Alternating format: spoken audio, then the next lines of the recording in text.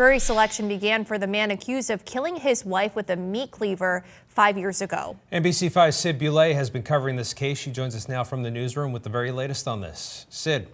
Brian, Alice, this is the second time Aita Gurung's case will be held in a trial in a long-anticipated case after it was originally dismissed because of issues with his insanity defense.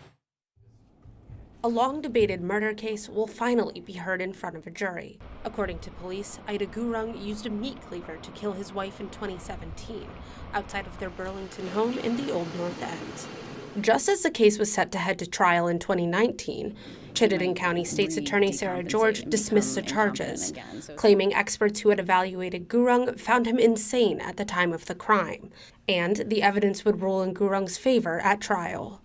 A judge then ordered Gurung to be held under the care of the Department of Mental Health. That was until several months later when Governor Phil Scott requested the Vermont Attorney General review the case. After it was ruled Gurung was competent to stand trial in early 2021, the state began to build its case, bringing in forensic psychiatrist Dr. Catherine Lewis.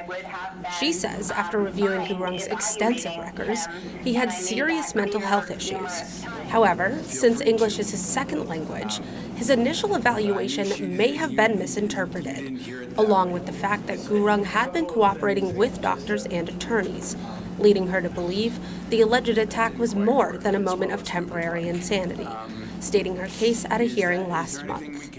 There was a long-standing pattern where she would not give him money to get him this alcohol, which he wanted, and when she didn't do it, it enraged him.